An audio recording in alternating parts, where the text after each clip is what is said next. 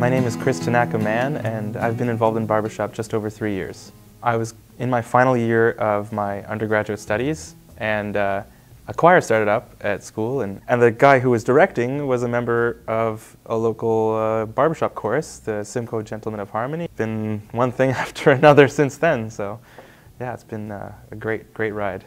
For me, the culture of barbershop is probably the most beautiful thing I've ever seen. It's when people talk about the hobby of singing and the camaraderie, but it's fascinating to me as a musician and as an educator to see this world of people who come together from all walks of life, and all of those things I absolutely love. But for me, the culture of barbershop is really what sort of reeled me in. It's this wonderful place where it doesn't matter who you are or where you're from.